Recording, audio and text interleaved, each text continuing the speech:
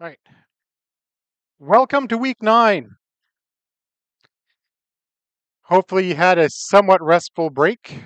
Um, it was an eventful week for me, so that's all good. Yeah, I got a new job. I'm done. So, done. So, it's all good. Stress in my life has dissipated dramatically. Watching the look on my manager's face when I was giving him 2 weeks' notice was glorious. Anyways, hey guys, it is time to stop talking. Thank you.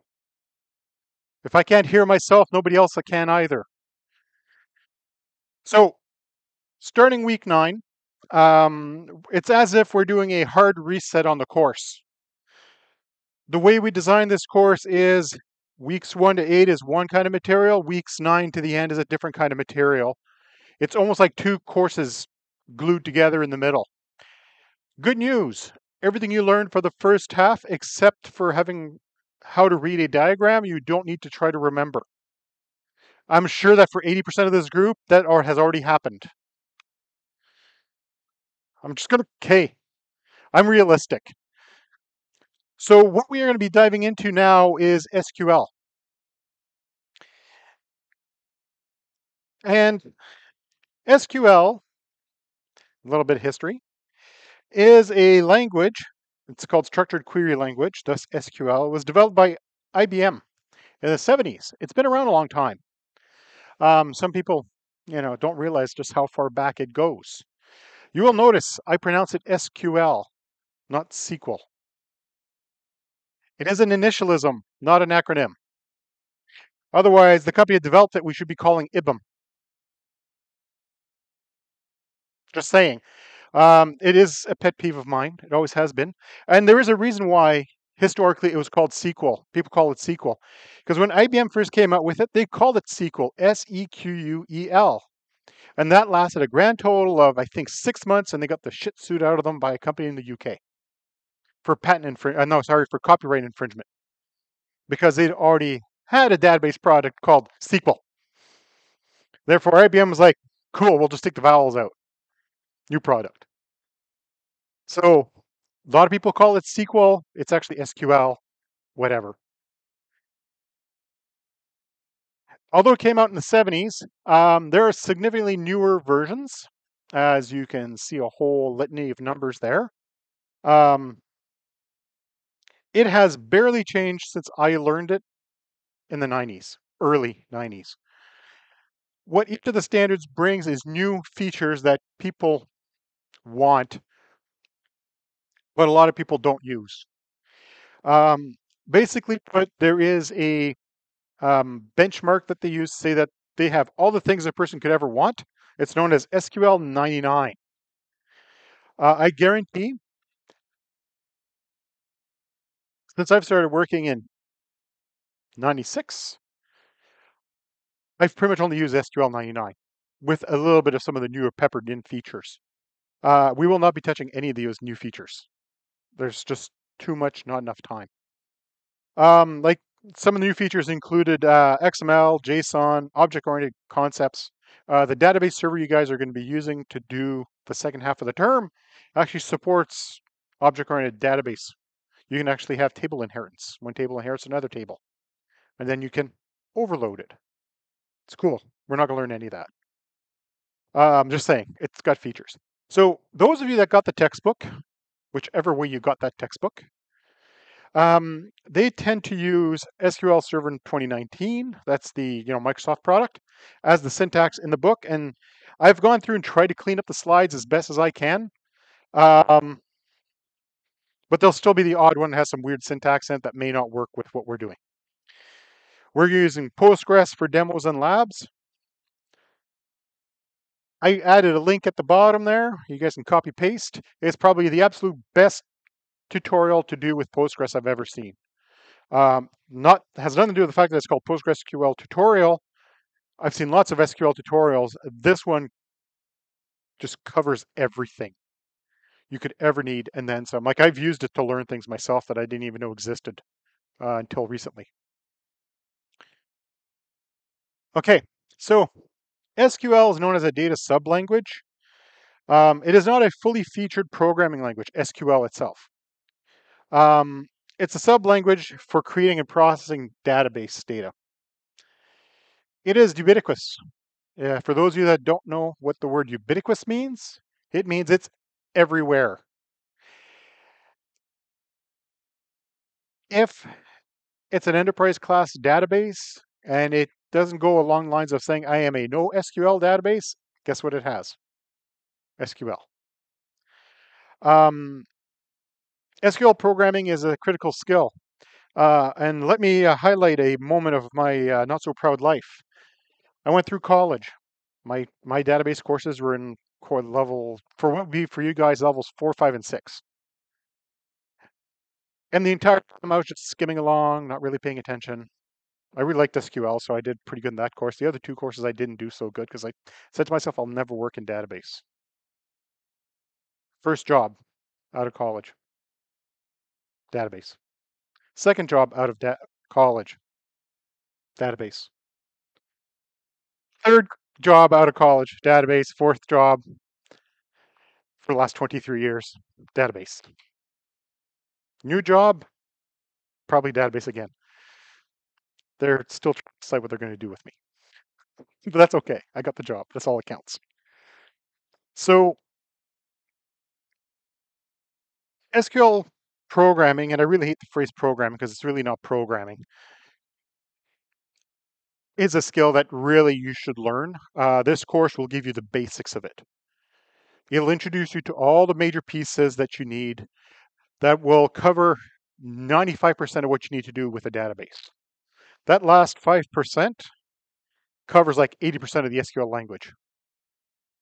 So, it's like one of those 80-20 kind of situations, but more like 90-10, 95-5.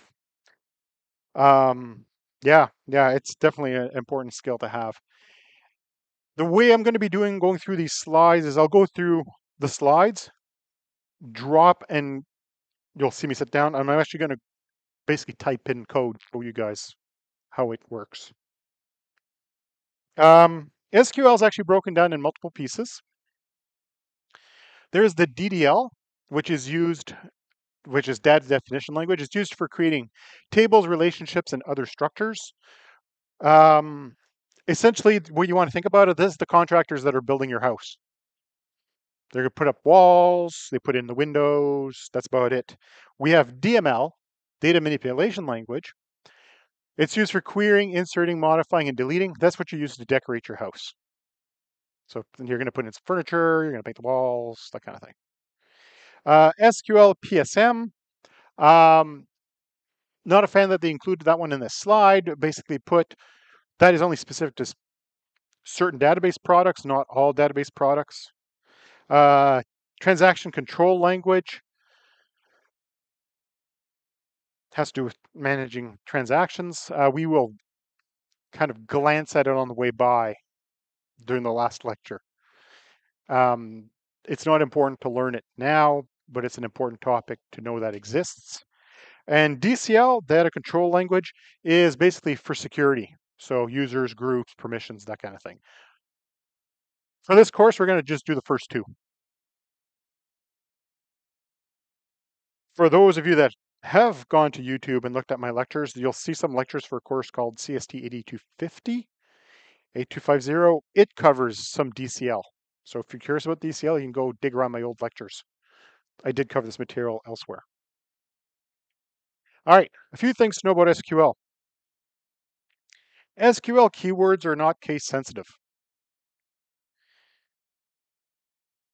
In other words, you can type it uppercase, lowercase, mixed case, it doesn't care. Not like Java, which it really cares. Database objects may be case sensitive depending on what database engine you're working with. MySQL does not care. Postgres, which is the one you guys are going to be using, cares a lot. It was written for Unix, developed for Unix for years, ported to Windows, and what's one of the very most important things you're ever going to learn about Unix and or Linux? It is anally retentive, case sensitive, and Postgres is also. Oracle lies. It stores it whichever way you typed it, then it stores an uppercase version of the whatever object. So whenever, no matter what you're typing in, it compares it to the uppercase, and then it shows you the one you had originally. So it just pretends to be case insensitive. SQL Server is case sensitive depending which code page you install it in. In other words, what language is installed on the server it's running on. If it's installed on a server that has a language that is not a Latin language, often it will be case sensitive. If it's a Latin language, it's often not case sensitive. Just figure that one out. The command terminator is semicolon. Congratulations, folks. You're going to feel at home. But the thing is, if you're only ever running one command at a time, which is usually what you do, you don't need the semicolon. It'll still work. Because most of the time, you're going to be running one command, then another command, then a third command. So, you know, if there's spaces in the table or column names, you need to escape it. Thus, why I tell you guys don't ever put spaces in your object names. Use underscores, camel case if you have to. Sorry, I almost threw up when I said that, camel case. Because there's no standard for the escape character. MySQL uses a backtick. Postgres, IBM DB2, and Oracle use double quotes. Microsoft SQL Server uses square brackets. Therefore, if you want to write code that is cross-platform, don't use spaces. Otherwise, you got to write special code saying, which server am I connecting to today? Oh, I need to escape my objects now. And then you make it do whatever it needs to do to make the magic happen. Yeah, just don't put spaces in object names. Okay. Yeah. We're actually going to be covering this next week, this particular one slide with one purple line on it. However, you're going to see me run a command that looks like this several times today. So I figured I'd introduce you to it. As far as SQL goes, this is the closest to Hello World. It's select star from whatever table you're trying to pull data from. It's basically saying, give me everything from this table without any filtering. Like I said, you'll see me run it in a bit. Okay.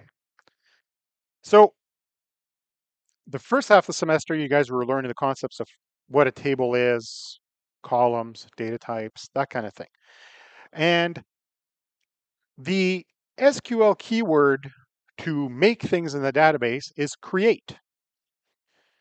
And if you want to create a table, it's create table. And it creates tables. You have to include each column, the name of the column, the data type, any optional constraints. The basic format is as follows. Create table, give it a name, parentheses, list off your columns. Each column is comma delimited. In a minute, I'll show you guys actually a proper command.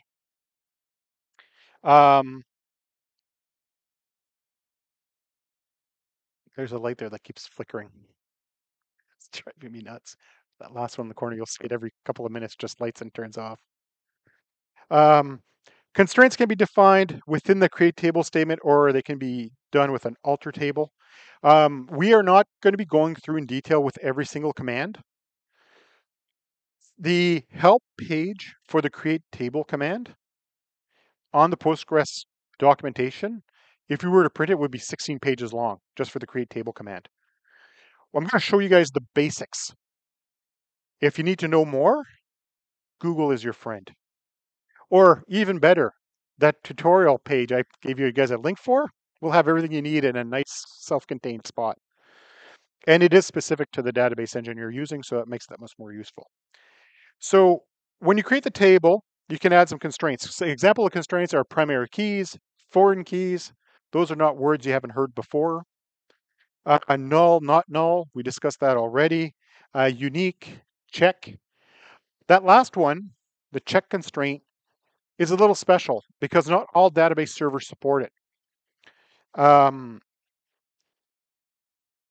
doesn't support check at all. It sees the check keyword, it pretends, it sees it says, dude, I got you. Here's your check constraint. And then It just pretends it never even heard it. It's like a toddler. No, you're not allowed to do that. That's okay. I'll do it anyways. The default keyword, it's not technically a constraint, but you can set initial values, which is kind of cool. Oh, wow, it looks like shit now. Hang on, give me a second. No, not that.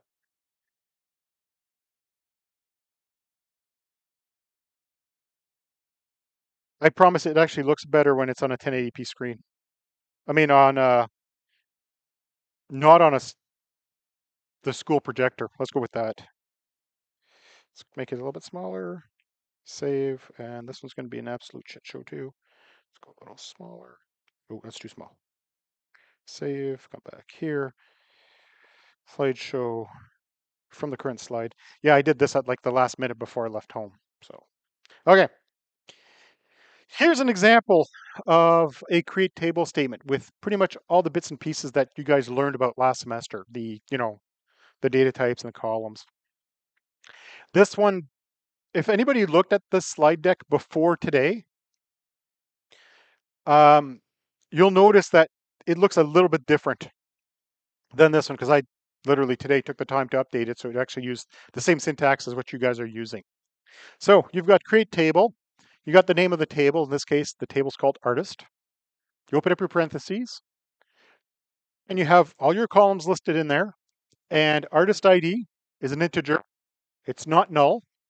And there's stuff afterwards that is Postgres server specific and Oracle. I think it might even work for Microsoft SQL Server. I'm not 100% sure. So it says generated always as identity, also known as an auto-incrementing synthetic key. So it's auto-generate, generated always. It's always generating a value, and it's an identity. Postgres has a different type. It's called serial. It basically does the same thing. It's an integer that auto increments. MySQL uses an actual keyword called auto increment. Microsoft SQL Server has like 5 different kinds. Take your pick, whatever. Last name, character varying 25, not null. The character varying 25, if you look at first name, suddenly says just varchar 25. Postgres will accept both syntaxes. That's why I put it in the slide. You can either use varchar 25, which will work everywhere, or Postgres's flavor of character varying. That's the same thing. Nationality, car 30, null. Here's a pro tip. If you don't include not null, it's always going to be null. So the default is allow null unless you tell it otherwise. No, you can skip the null keyword. Date of birth is a date. Date deceased is a date. Then I've got for my first constraint. So it's constraint name, primary key with the field that is the primary key. Yes.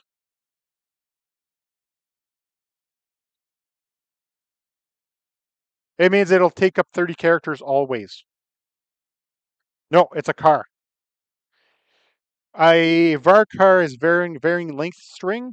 That means that even if you do a varchar 30, you put in the letter A, it'll occupy the space of 1 byte plus just like a couple of bits.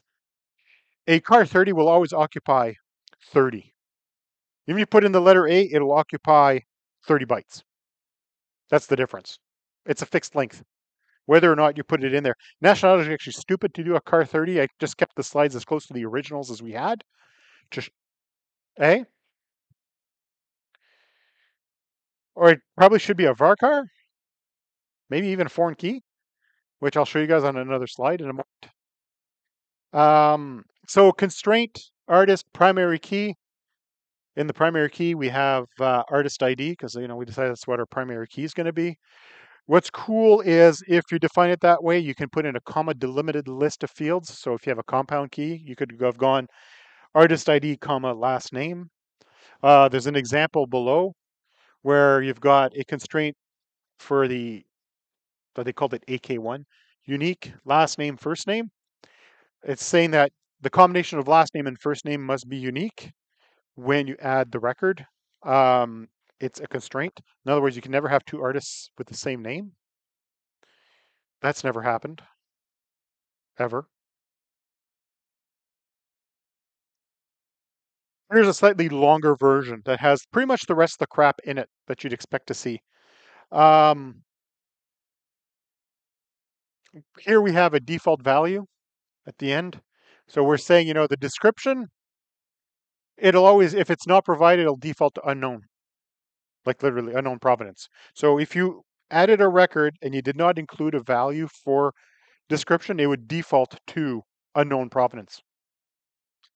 Um, and the only big other change in this one is this piece down here, this last constraint.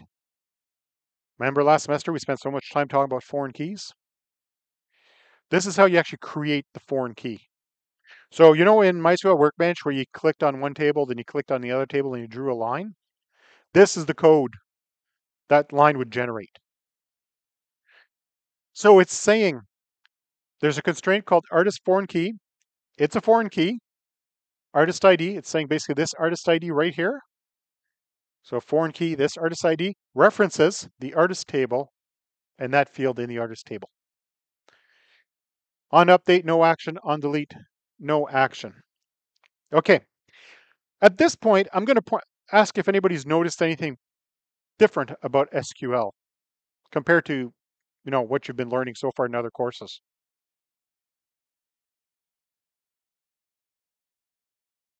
No, it doesn't do any coding for you. Oh, the formatting is that's just PowerPoint being shitty with it. Yeah. It's very similar to pseudocode. It's very English. Once we start doing actual full fat queries, like starting next week, you'll realize that it is a very English-like language. The reason for that is when SQL was originally created, and brace yourself, it was created not for programmers. It was created for managers. So managers could write their own queries. Well, I mean, some of this was created for the programmers too, obviously, but this was written with less technical people in mind. I don't know what managers they experienced thinking that this would ever work for a manager, but he's laughing. I have no respect for managers, even though, yeah, managers just want the numbers. They don't want to have to figure out how to get it themselves. It was written in such a way that it was understandable and quickly at a glance you could see what everything was, like constraint work PK, primary key, work ID, constraint work, alternate key, unique title copy, constraint artist foreign key. It's a foreign key that uses the artist ID, which references the artist table, the artist ID column in it. The last two at the bottom, on update and on delete, that deals with the whole referential integrity rules. On update, if the primary key changes on one side, it'll automatically update itself for you. On delete, if you set that instead of saying on delete no action, so when you see no action, it says if you try to delete the parent, it'll stop it from being deleted if there's a child record. It's saying no action. You're not allowed to do this. You have a couple of options. You can go set null, which sets the foreign key as null if you allow the foreign key to be null. Or you can go on delete cascade, which means if you delete the parent record, it takes the kids along for the ride. So cascade deletes. In other words, you kill the parent record and it also kills the kids. You wipe the whole family. So this slide basically covers everything you'd ever need to know for a create table. Yeah. Yeah.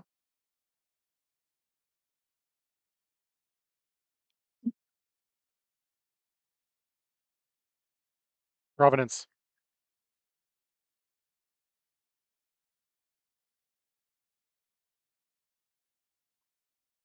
Absolutely. I just left it as it was created for the textbook. It's just extra. This is the people that wrote the textbook had the following philosophy is you should define the entire thing every time. You know how in Java sometimes you can create a method that has optional parameters? You guys probably haven't learned. I don't know yet. You know, you can create a function, a method that has optional parameters. But the way these guys decide to write the textbook is even optional parameters are going to be included for the ride.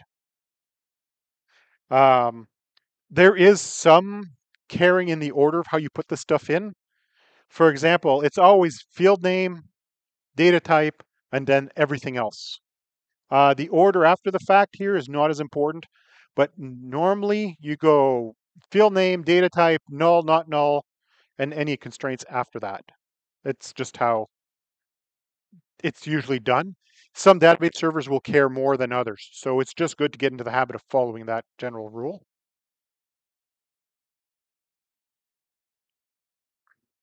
So if you remember this whole parent optional required um, one-to-one, one-to-many, it's basically saying, you know, if the parent is optional, you can allow it to be null on the foreign key. If the parent is required, it's not null. And for the one-to-one, it's exactly the same thing. If the parent is optional, it's null. If the parent's required, it's not null. It's, you know, so to go back to this slide, it's saying that the artist ID here is not null and it's a foreign key. So that means that when you add a table into the work, it requires an artist ID. If we made this not nullable, as in, you know, the word not was not there, that sounded terrible. Double negative. So if artist ID int null instead, you'd be able to actually add a work entry without an artist. So that's what the null and the not null does. That basically enforces the whole mandatory parent bit. And then you got a casual relationship. Um, avoid casual relationships. And that sounds really terrible also for a different reason.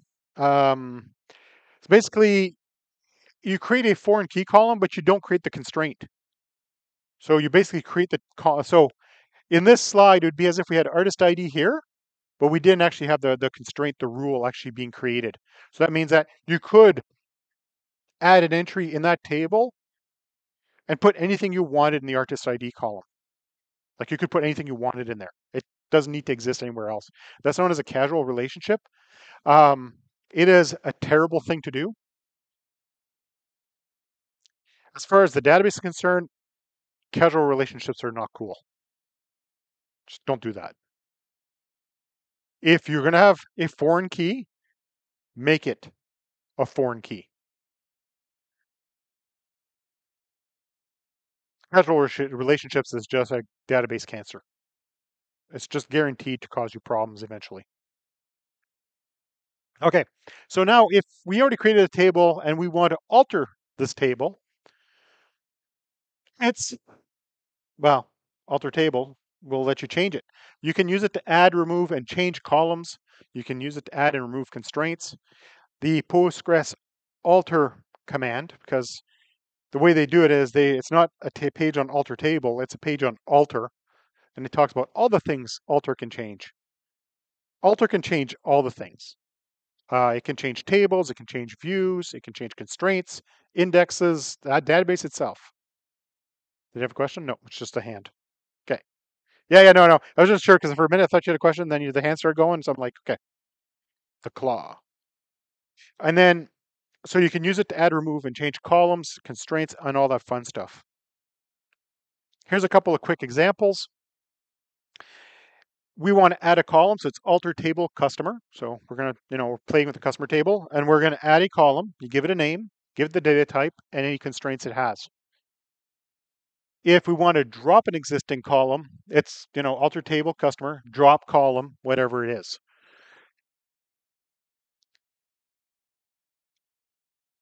In theory, you can go add column or just add. Some database servers will require you to use the word add column. Some won't. Some are really forgiving and they'll accept it either way. The second one, on the other hand, you always have to include the keyword column. And we got one more, and then I'm going to go create some tables for you guys. Actually, these are the two more, I should say. This is how you add a new constraint, and that's how you drop the constraint. Normally, is you've created the table and then you realize you needed a foreign key and you forgot to include it as part of the create table command, or you're adding a new table that's going to be a parent. So you need to add a new foreign key. So then you'd add the constraint after the fact. And if you want to get rid of the constraint, you can drop it. And it is easy to remove a table. Be really careful because it not only drops the table, it drops the data too.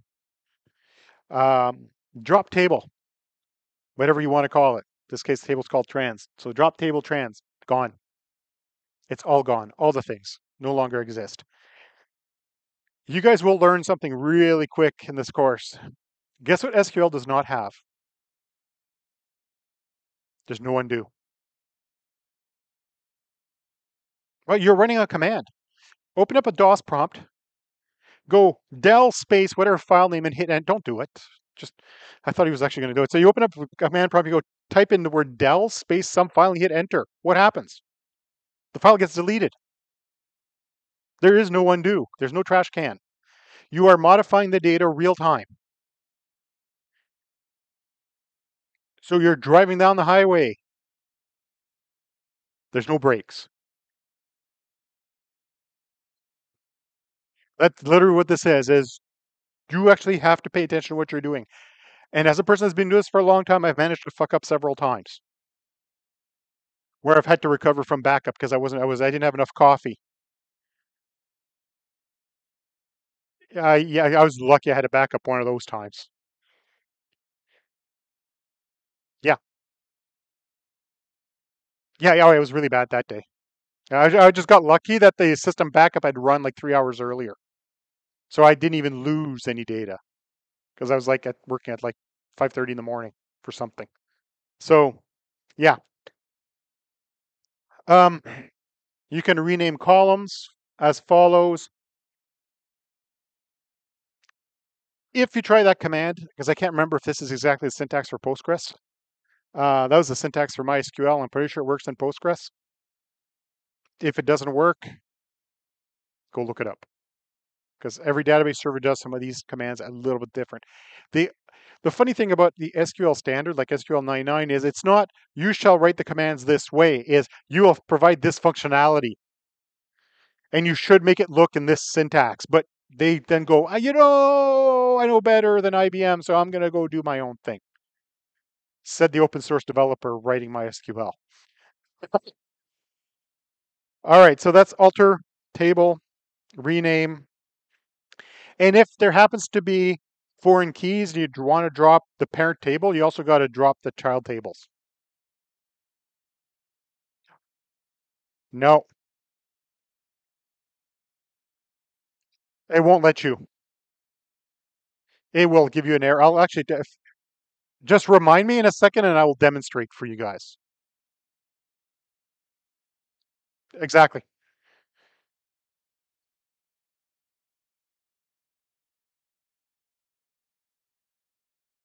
That's because PowerPoint really sucks at accepting pasting. No, it is space agnostic. Uh, it only cares about the first space it sees. It doesn't care about carriage returns, doesn't care about tabs. It couldn't give two shits. It just, as long as the keywords are separated by at least one white space. That's what it cares about. Okay.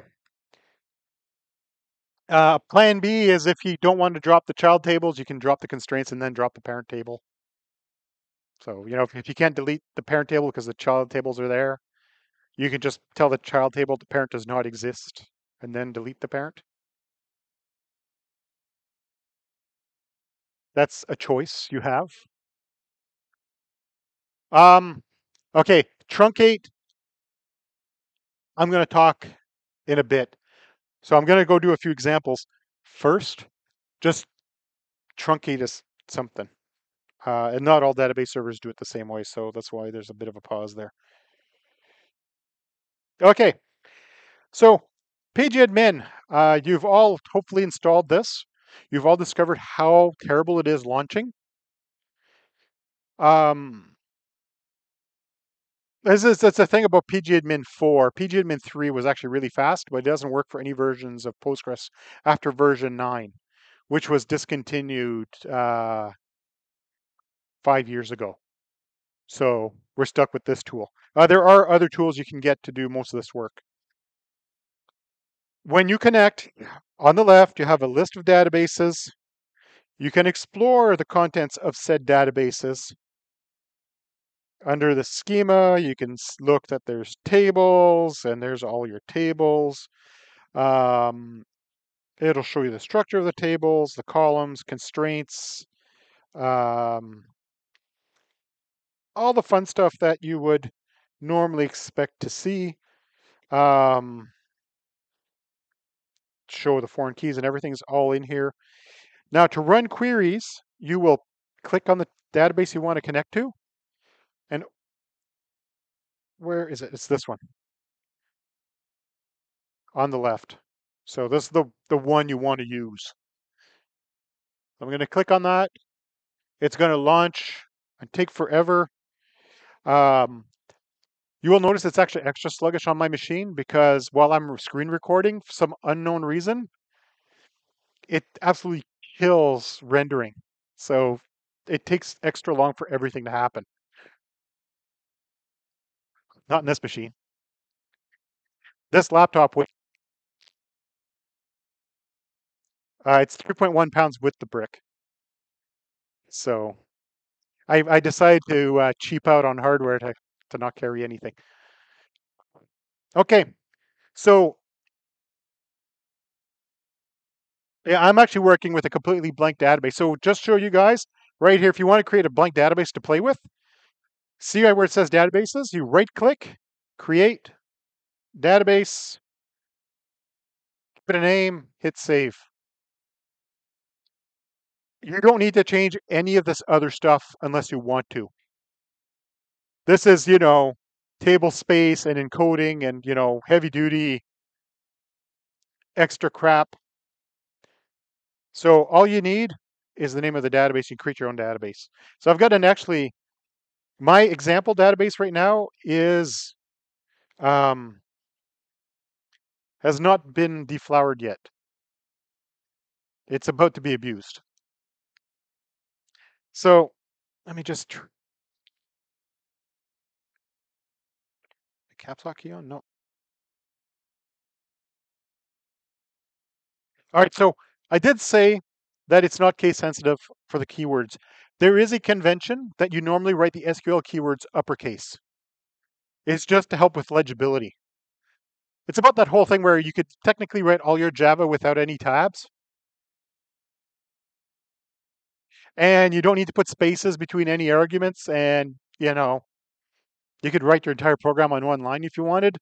There are some unwritten conventions for SQL that normally you do it uppercase. I'm just trying to convince it to let me go bigger for the font, and it's not letting me. Uh, File, preferences.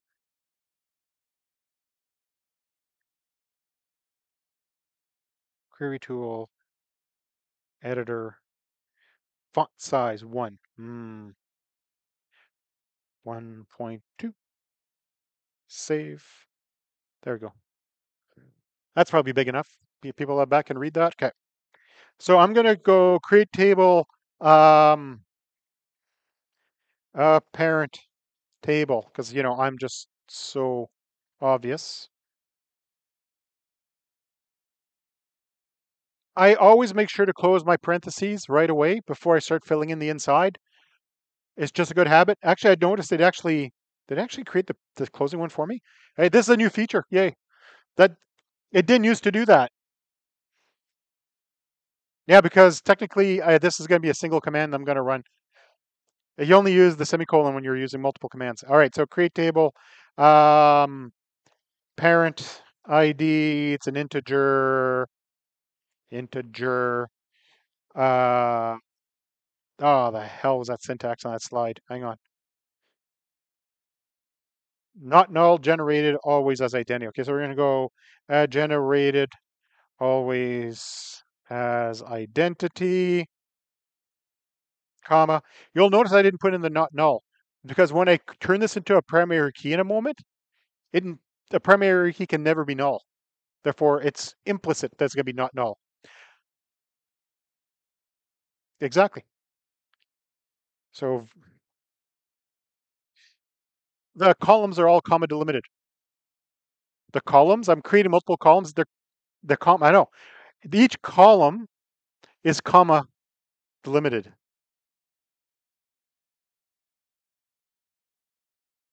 So no, the semicolon's the end of the command. Picture this as, you got your method in your Java code and you separate the arguments with a comma. That. It's just my arguments get to hold multiple things at once.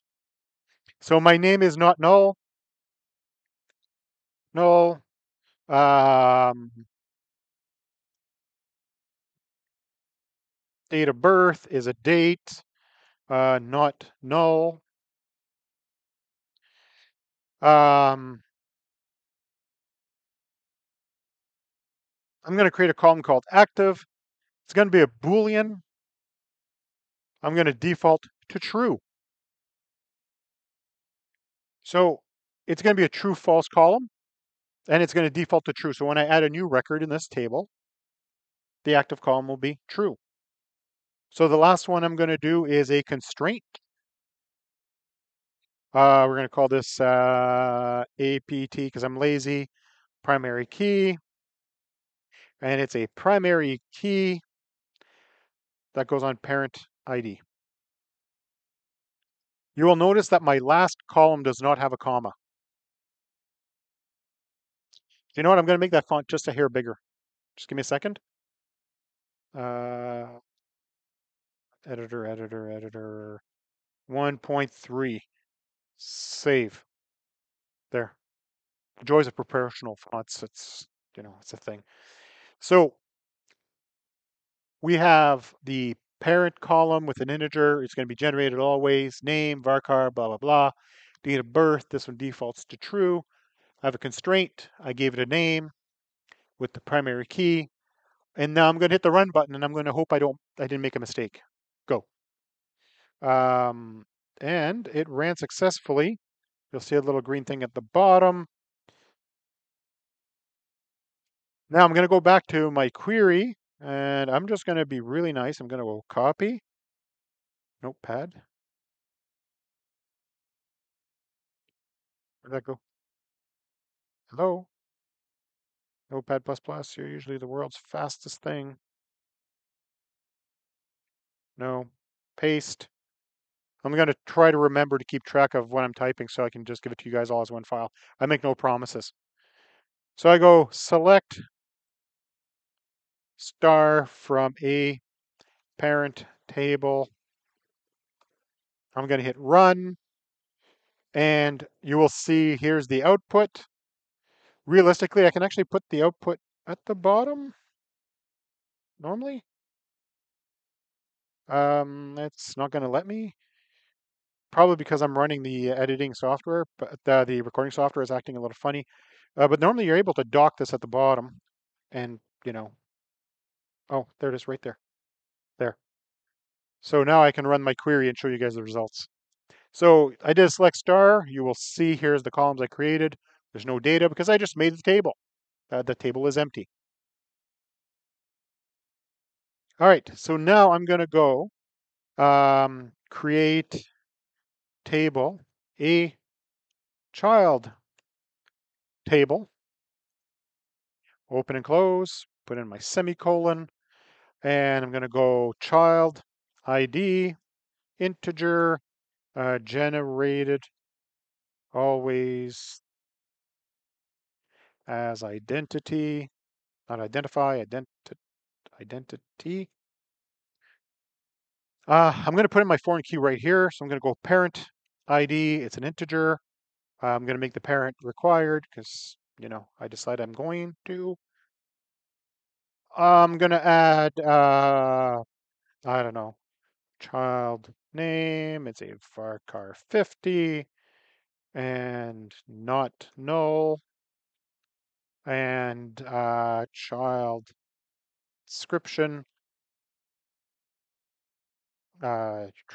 text, and it's allowed to be null. So now I'm going to create my first constraint. constraint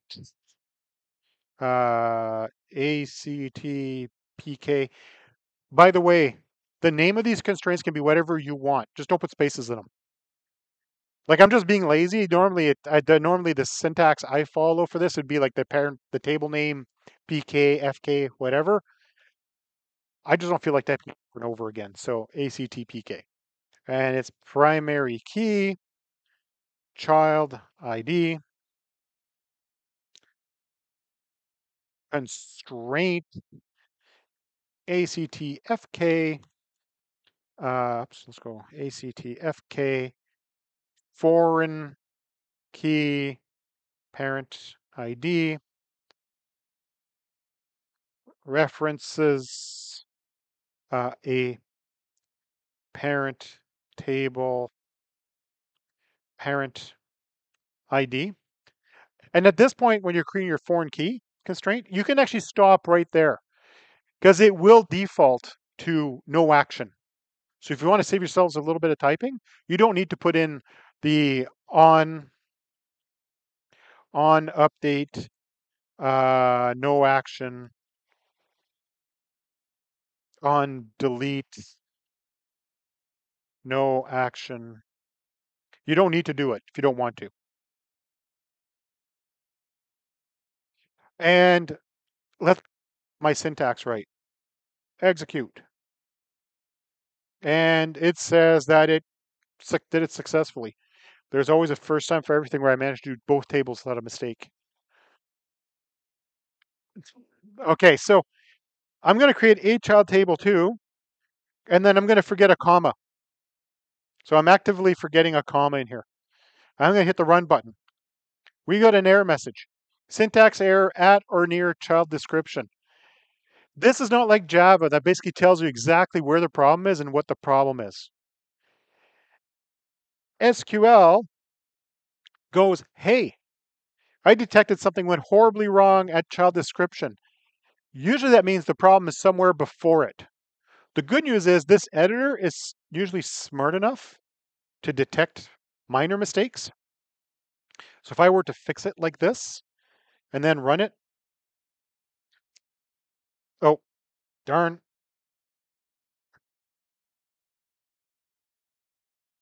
Um, relationship ACTPK already exists. Postgres cares about the object names, so I already had a primary key called ACTPK. So it says, by the way, you're not allowed to do this a second time. So if you see an error message that says something already exists, guess what? It's already there. Maybe you should change the name and or find out why you're trying to recreate the same thing twice. So I just fixed it. I'm going to hit run again, and it ran. All right. Oh, this is me creating the tables. I am going to select star from a parent table like this one more time.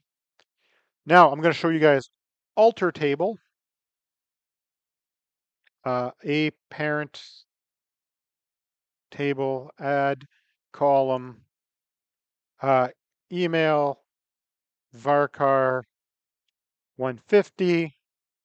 I'm going to allow the email to be null, so I'll just end it there. And I'm going to hit run. Actual fact here, I'll show you guys why you want the semicolon.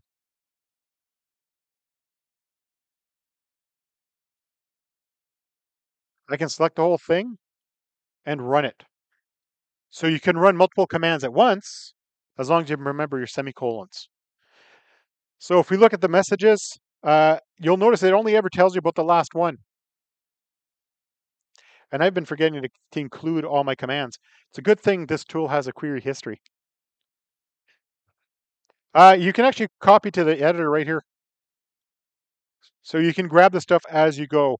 So I am going to grab this example, just copy, pop that in Notepad++. Grab this one, copy, pop into Notepad++. Grab this one, copy. It's a really handy tool for your labs. Just putting out hints and tips there.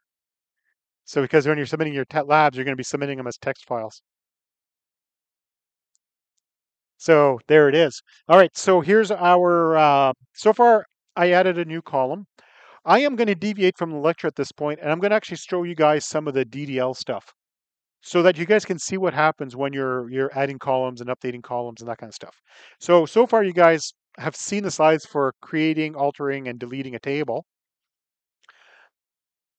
When you want to add data to a database, the command is insert, not add. Often I get students say, well, why didn't they call it add? They were trying to follow the logic of a filing cabinet. Well, they were working with managers, right? So when you go to put something in a filing cabinet, what do? You insert it into the folder. There it is. Insert into a parent table. You will list out the columns you're inserting into, which I do not remember what they are. Refresh. A parent table. So you'll notice that I'm going to skip the primary key because I made it be a surrogate key that auto increments. If it's an auto incrementing primary key, do not include it because you're going to break your database. You're not going to break the database itself, you're going to break your data. So if it's an auto incrementing primary key, don't include it. So I'm going to start with name, date of birth. I'm going to skip active because I gave it a default value, and then I'm going to include email. Now I'm going to insert values.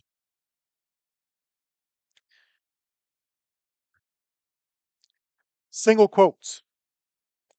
MySQL allows you to use double quotes. Postgres uses double quotes as object identifiers. Single quotes works everywhere. So use single quotes for your strings.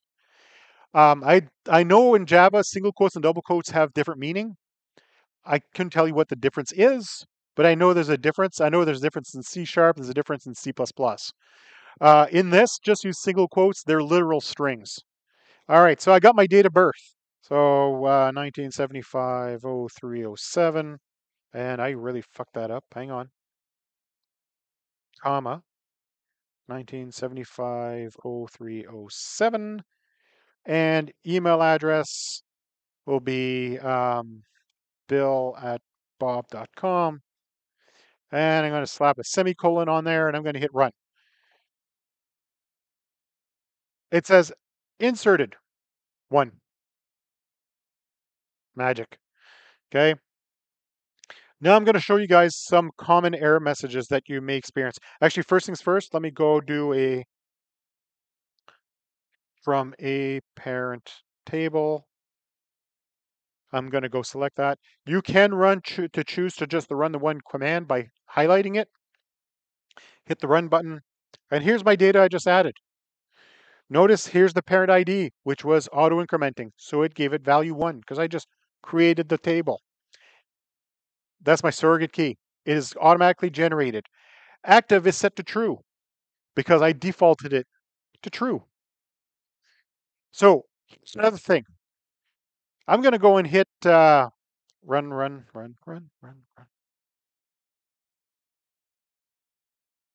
Oh, it's trying to catch up. There you go. You can run the same thing over and over and over again. And what are you going to get? The same data over and over and over again.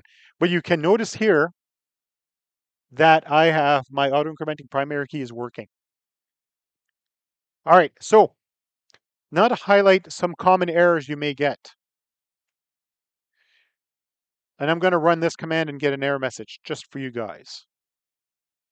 Insert has more target columns than expressions. I specified that I'm inserting into 3 columns. I gave it 2 values. So when you guys are doing inserts, you see a thing about, mismatch number of, or the other thing it could go with is the other way around, which I run that one too, and it's going to say has more expressions than target columns. So when you see those kinds of errors, it means that you don't have the same number of columns defined as what you're trying to put in one direction or the other. All right, now to go back to this. So I said that the name was mandatory, but I'm going to take out the name because I made the name not null, and I'm going to run this command and go. Null value in column name of relation violates not null constraint.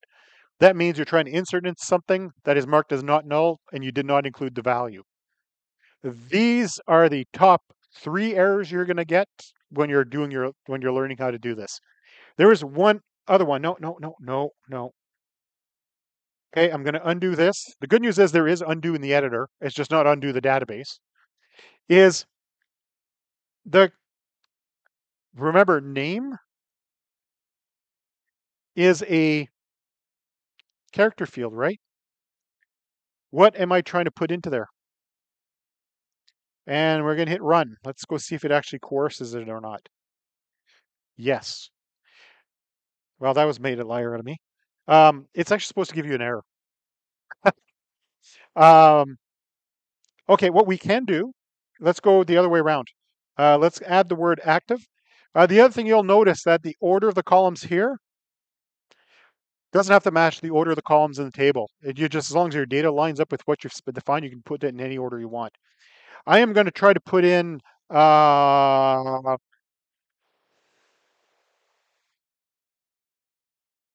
yeah, single quotes. Okay, I'm going to try to shove in a string into my Boolean. Let's go see if that works. There we go. I got an error message. Invalid input syntax or type Boolean. I tried to put something into it that wasn't a Boolean. If you have an integer and you try to put in a string, guess what it's going to say? You're trying to put a string into an integer. The only reason why it allowed the integer to go into the string is because it was able to coerce it. Yeah, it's assuming its type. In other words, it says, hey, this is a string. Did they give anything weird in this? No. I can make this a string. It's actually really bad form to do that. You should never coerce the database. Why? Because you can have unexpected results. That's why. So I'm going to go select star from this, and I'm going to hit run, and you will see, here's the one that I coerced at the bottom. Right here. Good times. Okay, so that's our insert statement. I'm literally almost skipping the rest of the slides. I'm just going to go back to the slides at the end and make sure I didn't miss anything important.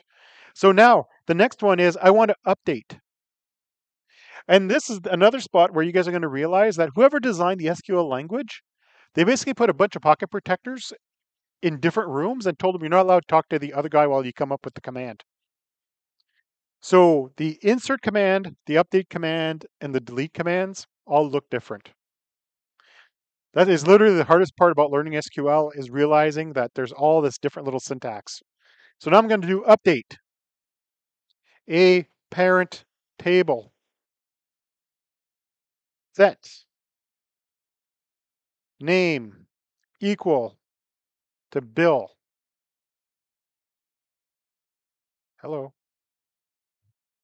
Bang. Now, this is actually a very dangerous command. Yes.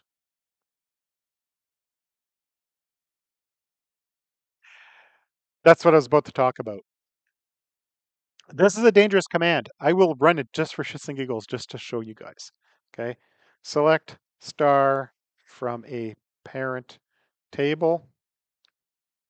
If I run this and I hit go, it'll go update 12. It updated 12 rows. Let's just say you weren't planning to update more than one row and you see a bigger number than one here. You just are having a bad day now. Because guess what I can't do? I can't reverse it. It's done. And how fast did that run? 163 milliseconds on this underpowered laptop that is currently running screen record software. Um, our primary Postgres instance in Amazon, because ours is set in Amazon, that command would have probably run in about 16 milliseconds. Like, there is no time for you to recover if you screw up. It's just life. Okay, so here's our query. What we should have done, and we'll be talking more about this next week. It's a bit of chicken before the egg thing where, there's all these little bits you need to learn, and there's not a good order to learn any of it in, is where ID is equal to 1. And I'm going to change this one to Anne. Okay, Anna instead, and hit go. ID doesn't exist. I'm so used to working with the database at work. Like this. Go. Update 1. If I were to do my select star and I hit go, you will notice something a little weird. Do you notice the first row is now 2? Because 1's now at the bottom. This is a Postgres thing. Not all database servers do this. So Postgres has a really interesting way of updating data in the database. What it does is it goes, oh, I'm updating a record. Database, we're going to add the new record. We're going to ignore the primary key. Did it get added successfully? Yes. Now we're going to delete the original record. It does a very conservative write process. MySQL, it just goes, duh, and it just changes it. Like it doesn't care. I'm not a fan of MySQL, as you've noticed. MySQL is definitely not a good product. It has lots of problems. So this is how you update. And I am going to do, and if you want to update multiples, you just change the where clause. If you don't include the where clause, you're updating everything. It's not great. Oh yeah, I keep meaning to include some of these commands along for the ride in my notepad. Like this.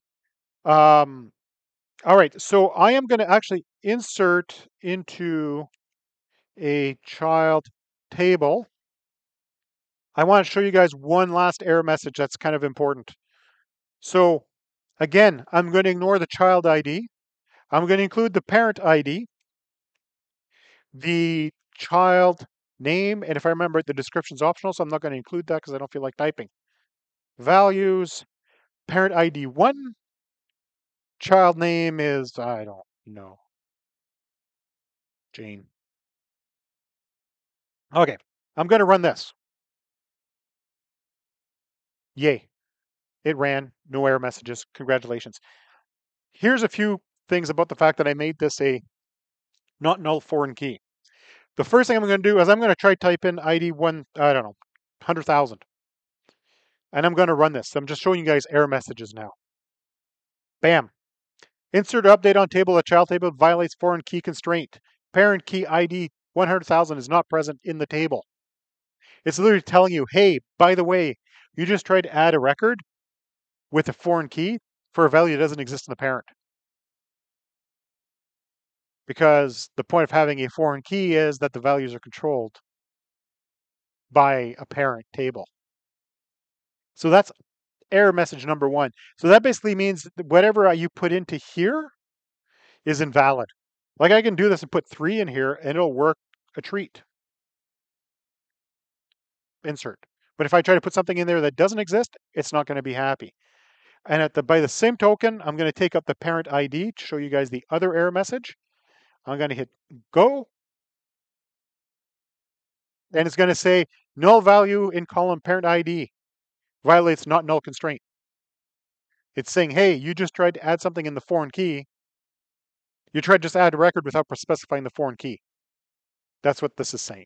So these are your more common error messages you will experience while doing the insert, the update, and delete. Yes.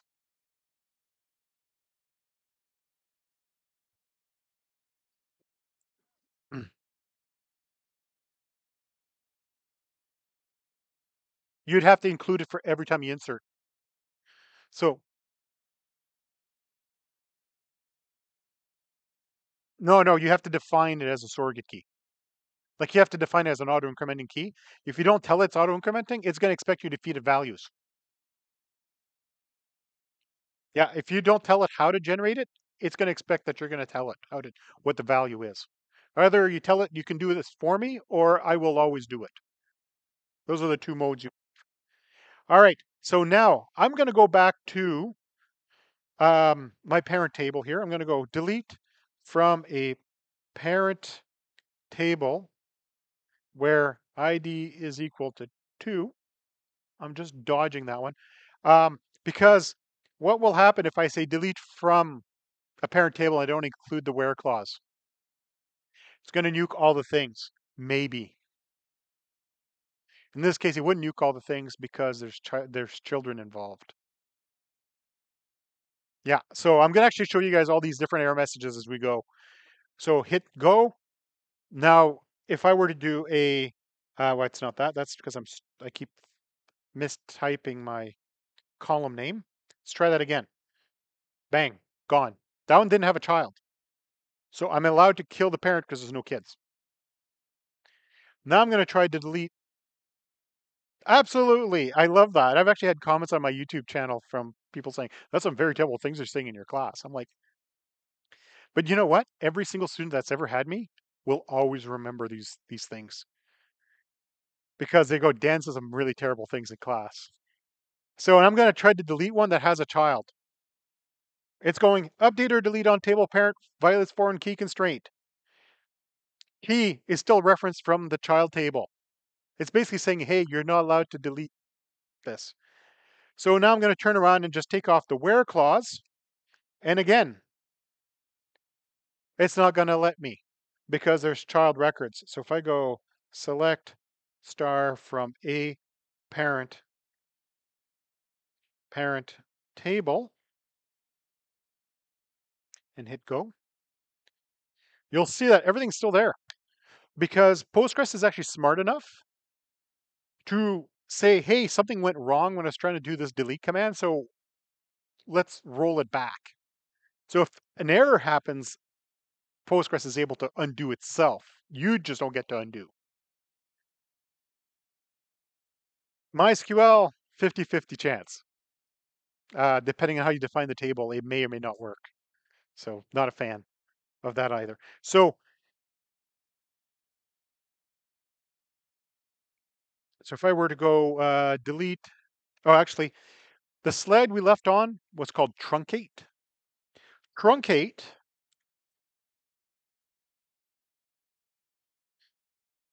is a very simple command. And it's a very fast command. And I'm just going to run it. And it just says truncate table. Doesn't even tell you what happened. Truncate literally tells the database server, see this table here? There's no data here anymore. It doesn't do a delete because the delete will do row 1 delete, row 2 delete, row 3 delete. Truncate says, hey, table, you have 0 rows. It doesn't even delete the data. It's still on the disk. It's just the whole table is marked as empty. You got a question? There was a question. No, he's good. You got a question? Hey? No. I just killed the kids. They're gone. The table's still there.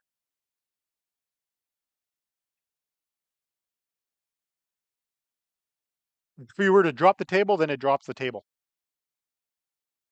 So I'm going to put some stuff back in here. So actually, I got to go grab some. Hang on. Um, I forgot to copy this. I forgot to include it in my history here for you guys, like that. And then I tried to delete some of this stuff, like that. All right, so I'm going to put in the some child records again. And I'm going to go. Okay, I just put in a bunch of kids. They're all related to the same person. Cool. Now, so far you see me insert, update, and delete. That's the common DDL for manipulating the data. Truncate is somewhere between DDL and DML. Depending on what database server you're working on, truncate does extra things. In Postgres, it just truncates the table. And take it as someone who's done it by accident once, truncate's really fast. I accidentally truncated a 3 million row table and it took about 100 milliseconds. Like by the time I didn't even have time to realize I screwed up by the time I saw that I screwed up. So be very careful with truncate. It's not a command you use regularly. Normally, it's used for when you're importing data because you're going to bring table data into a table temporarily, and you want to make sure it's clear, so you truncate it. That's pretty much the only time you use truncate. There is really no use for truncate except for that, or um, you're trying to purge a table because it's a generated table where you're constantly putting in data that never changes. So every night you update the sales numbers, so you truncate it because you want that data to be fresh. It's the only time you truncate. Um, in MySQL, truncate also resets the auto increment. So in Postgres, even though I truncated the table, if I were to go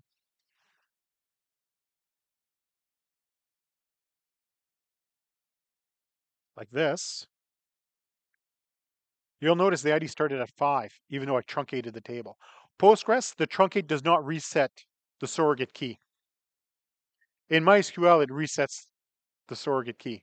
It depends on the server, yes.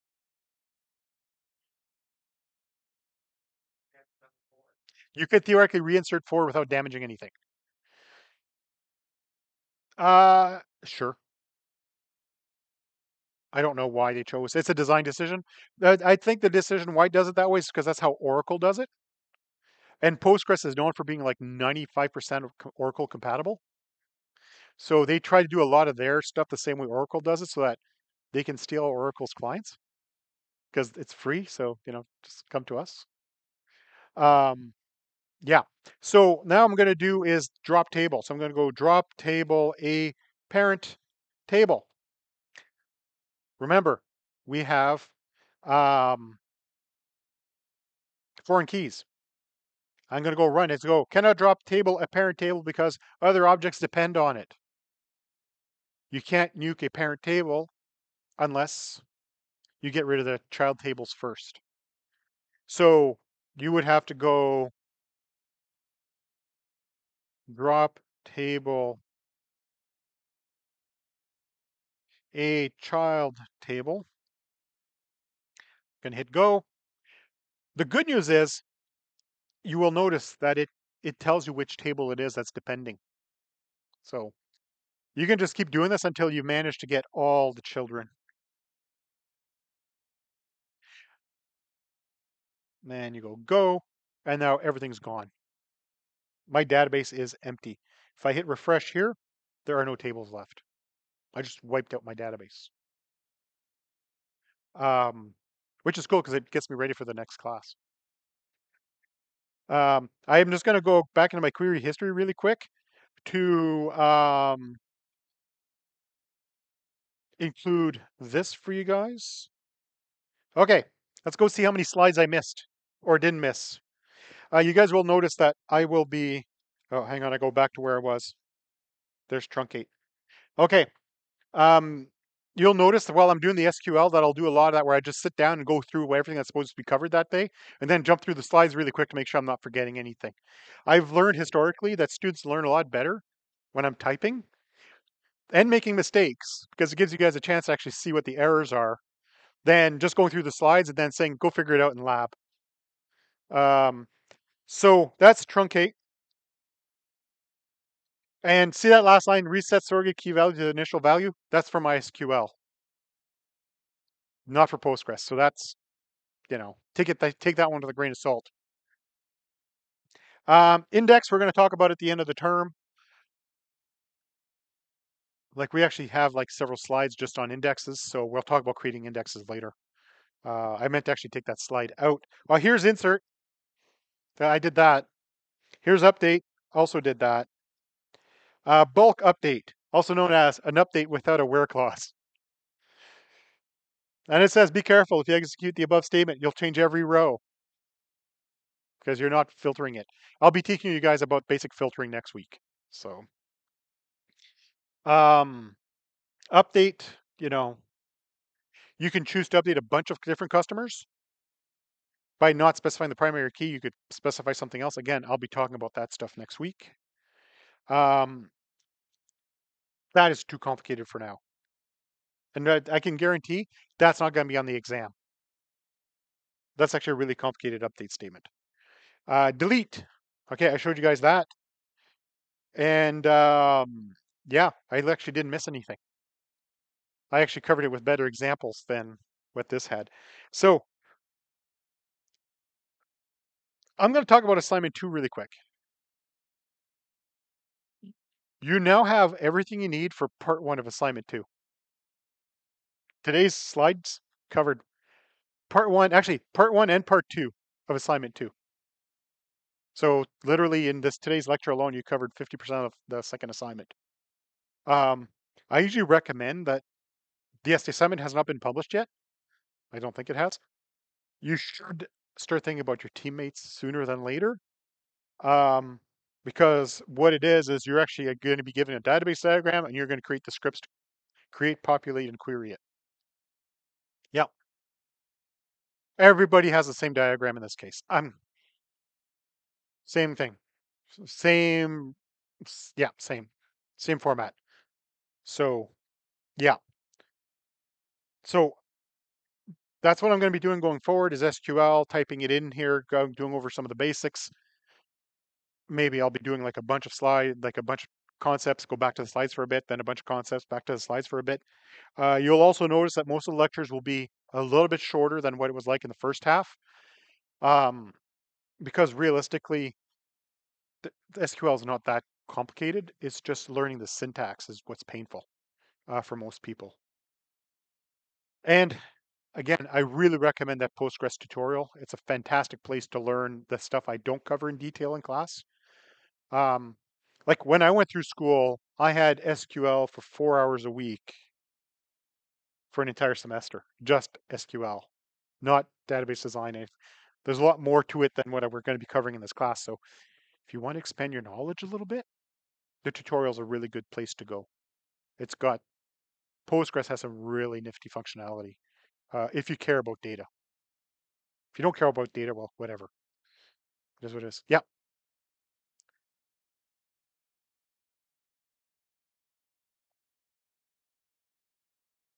No, there it is. It's in the slides. PostgreSQLtutorial.com. Actually, I'll pull it up for you guys just so you can see what it looks like.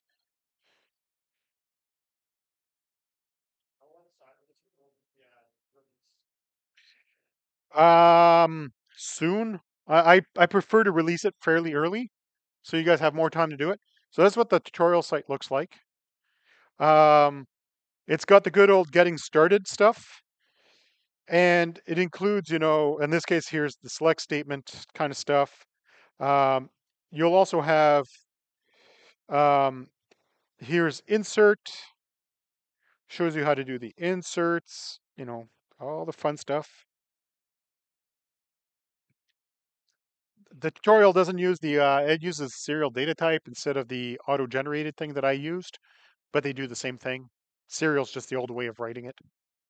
Um, you'll have create table and all that fun stuff's all in here too. So the tutorial's well worth looking at if you're not sure how to do something. Outside of that,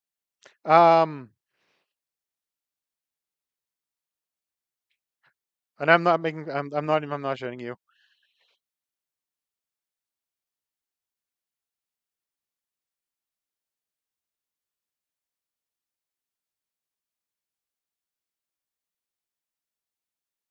Yes, the good old AI helpers. Um, that's the one that's built into Edge. It's Bing. It's not Bing anymore. It's Copilot. As you can see, I got the update, the preview version, which is also on the desktop, and it gives you like a really good detailed answer on how to do it. I mean, that's better than the textbooks. But you know why I like Bing's compared to ChatGPT? It includes references where it got, and look where it got its reference from. So there's a reason I recommend that website to you guys. Yeah, so Two really good tools. I'm not against using AI to learn. I'm just against people using AI to do the work for them. There's a difference. AI has its place, and it's really not good at actually doing work for you. It's good at explaining things to you. Okay, so outside of that, that's it, folks. Look at that, an hour 20 minutes.